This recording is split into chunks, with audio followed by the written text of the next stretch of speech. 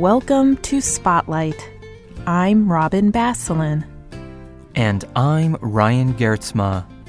Spotlight uses a special English method of broadcasting. It is easier for people to understand, no matter where in the world they live.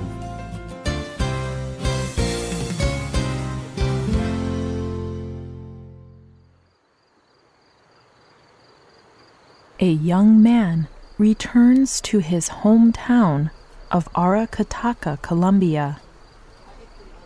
He visits the house where he lived as a child. Here, he remembers the most important memories of his childhood. Standing in front of his old house, the young man makes an important decision. He says to himself, I will start my life over again. I will become a writer. This man is world-famous writer Gabriel Garcia Marquez. He has become one of the most important Latin American writers ever. But his story starts in a small river town in the country of Colombia. Today's spotlight is on Gabriel Garcia Marquez. Gabriel Garcia Marquez was born on March 6, 1928. When he was 2 years old, his parents moved to the city of Sucre. But they left him living in the city of Aracataca. For 9 years, he lived there with his grandparents. These years would influence his stories for the rest of his life. During his early life, Garcia Marquez's grandmother and grandfather told him many stories. His grandmother would tell him legends, traditional stories that people believe to be true, but that they cannot prove. His grandmother would tell him these stories as if they were real. She could make the most normal events sound amazing. Garcia Marquez says that his grandmother's way of storytelling later influenced his own methods. Garcia Marquez's grandfather would also tell him stories. Stories about real life. For example, his grandfather had fought in the 1,000 Days War in Colombia, and he would tell young Garcia Marquez about the terrible events of war. He told Garcia Marquez that there was no greater pain than to have killed a man. When he was 9 years old, his grandfather died. At this time, he returned to his parents in Bogota. Garcia Marquez's time in Aracataca was short, but he would always remember the stories of his grandmother and his grandfather. And their stories would later help him to produce some of his greatest works of literature. When Gabriel Garcia Marquez was about 20 years old, he attended university.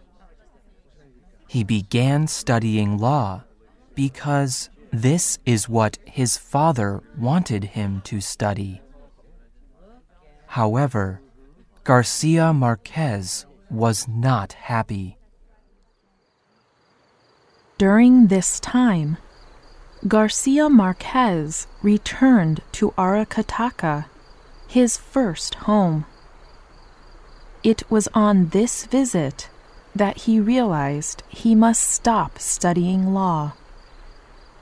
And he recognized that he must return to the passion of his childhood, writing.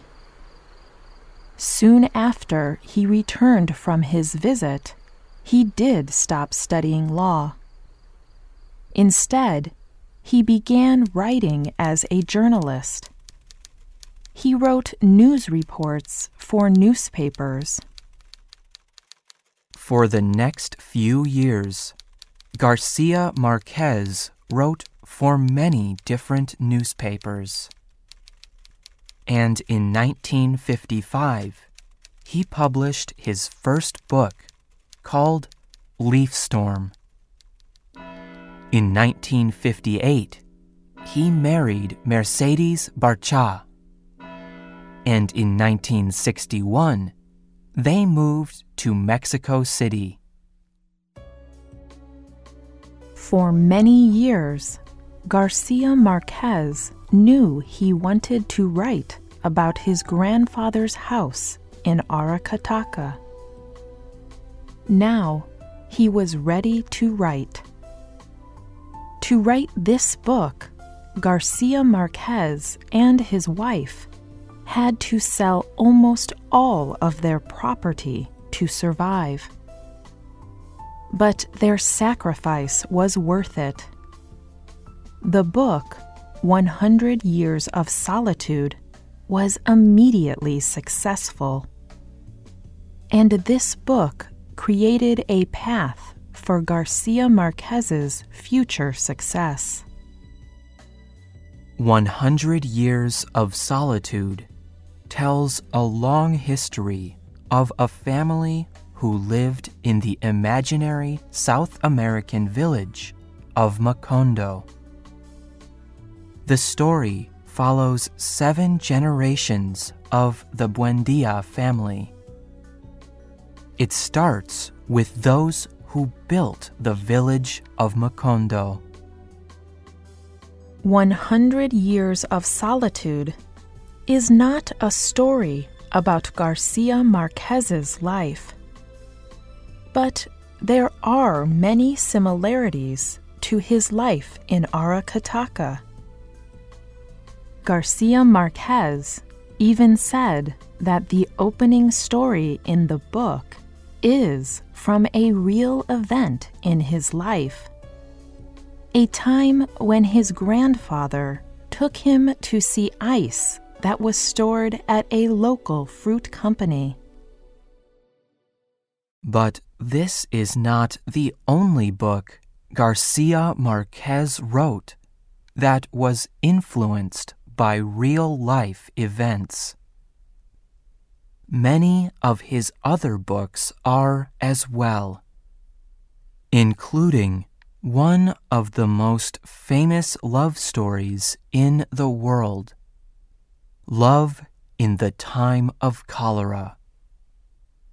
The book was based in part on the love story of his parents.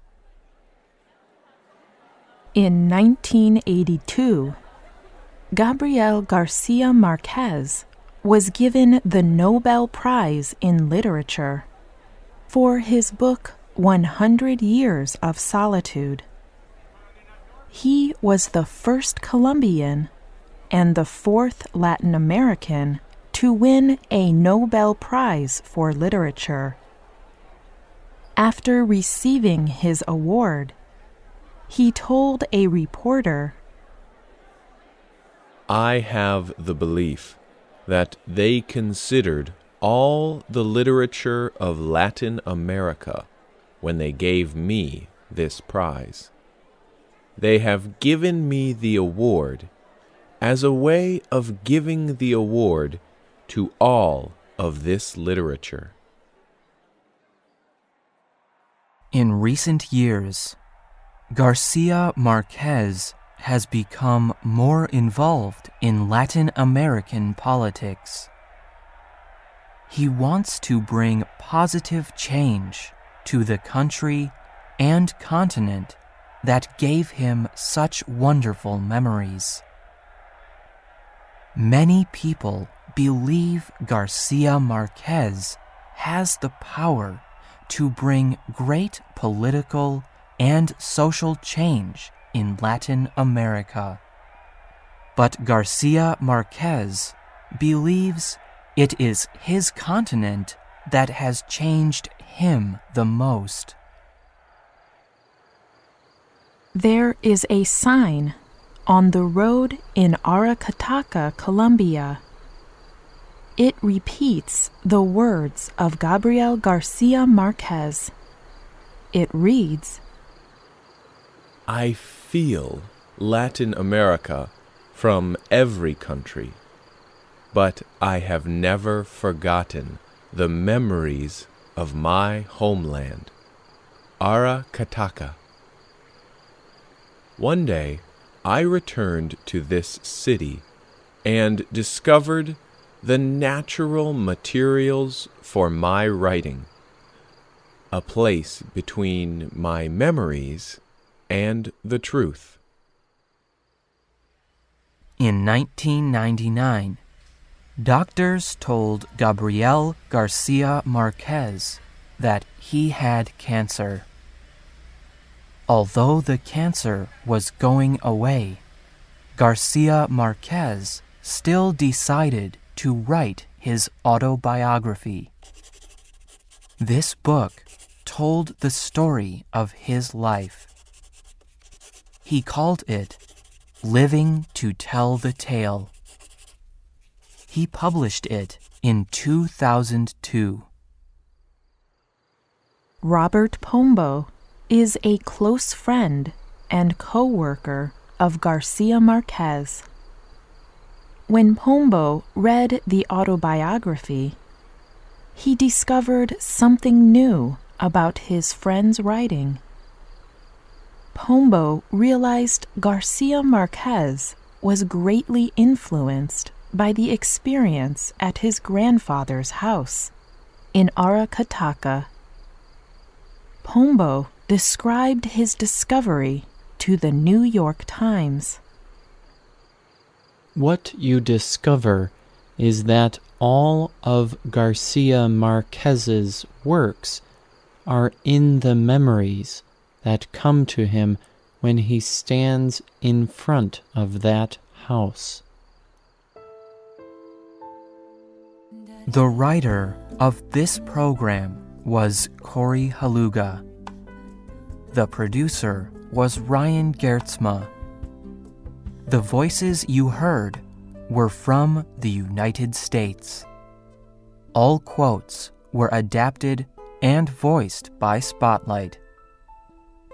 You can find our programs on the internet at www.radioenglish.net.